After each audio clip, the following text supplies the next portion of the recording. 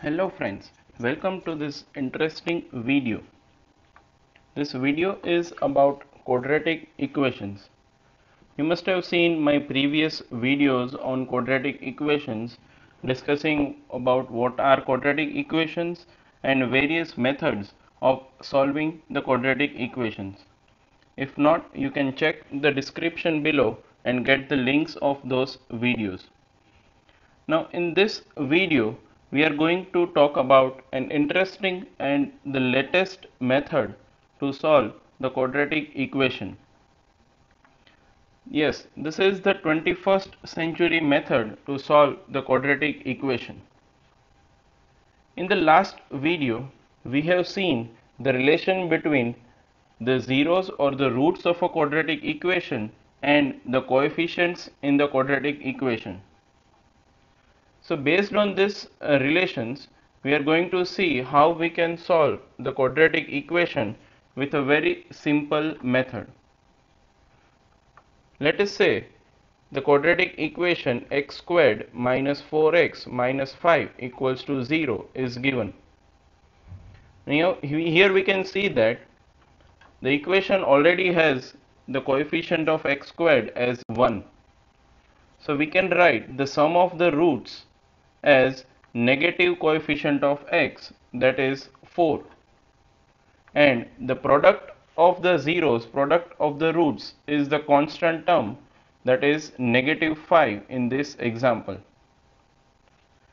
Let's say alpha and beta are the roots of the given equations, and we know that alpha plus beta divided by 2 is the value exactly in between the two values of the roots. So the sum, when the sum of the roots is divided by 2, that is 4 divided by 2, we get 2. The value 2 is exactly in the midway between the values of the two roots alpha and beta. So suppose number 2 is at a distance of t from the two zeros, two roots, then 2 minus t will give the first root alpha and 2 plus t will give the second root, that is beta. So the product negative 5 can be written as the product of 2 minus t and 2 plus t, which is ultimately the product of alpha and beta. Now on solving this equation, we get t squared equals to 9 or t equals to 3. And if t equals to 3, the two roots alpha and beta, which are now at a distance of 3 from the mid value 2, the roots are 2 minus 3 or 2 plus 3, that is negative 1 or 5. The reason here for not taking the positive or negative value of t is, even if we consider t equals to negative 3, then positive t will become negative t and negative t will become positive t. So the roots will remain same. Let us take one more example and see this method again. Suppose the equation is 4x squared minus 4x minus 15 equals to 0. Now here the coefficient of x squared, that is leading coefficient, is not 1. So we need to divide this equation by 4 to get the leading coefficient as 1. So dividing the equation by 4, we get x squared minus x minus 15 by 4 equals to 0. So the sum of the roots of this equation is negative coefficient of x, that is 1, and half of the sum, that is half in this case. So the value half is exactly in between the values of two roots alpha and beta.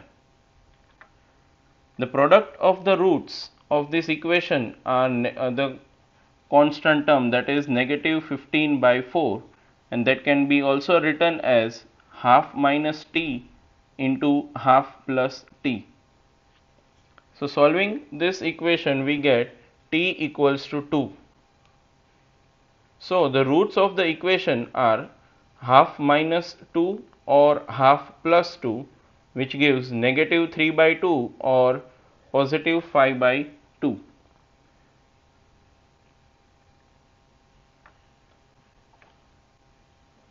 In another example where the coefficients are irrational number, let us check if we can apply the same method or not.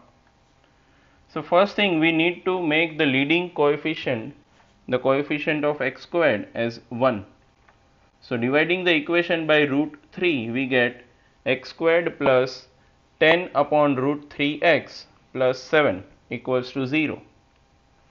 Now the sum of the roots is negative coefficient of x, that is negative 10 upon root 3, and the mid value between the two roots is half of the sum, that is negative 5 by root 3. Now the product of the roots is the constant term, which is 7 in this equation, and the mid value negative 5 by root 3 is at a distance of t from two roots. So we can write 7 equals to negative 5 upon root 3 minus t into negative 5 upon root 3 plus t. Now solving this equation, we get t squared equals to 4 upon 3. So t equals to 2 upon root 3. And we know that the roots are equidistant from the mid value and the distance is t. So negative 5 by root 3 minus 2 by root 3 or negative 5 by root 3 plus 2 by root 3, which gives negative 7 by root 3 or negative 3 upon root 3. After rationalizing the denominators, we get the roots as negative 7 root 3 upon 3 or negative root 3. Isn't this an interesting and easy method?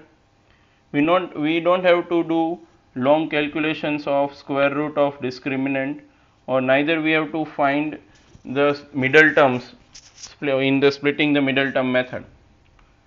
Now this method was recently discovered by an American mathematician, that is PO-SHEN LOH. He said that this method, the steps used in this methods were already discovered by the ancient mathematicians, and he just put all these steps together and gave this method. I hope you enjoyed learning. Thank you for watching.